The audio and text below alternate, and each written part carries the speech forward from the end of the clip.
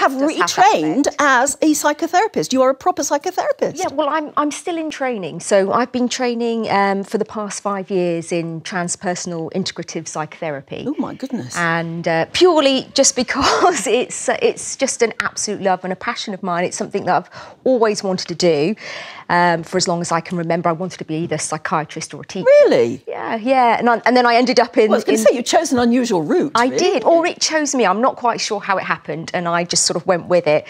And whilst I love working in media, and it's something I want to continue to do, for me, the psychotherapy is very much a vocation. It's sort of a calling of the heart, really. I'm in the middle of writing an 8,000-word essay at the moment. On what?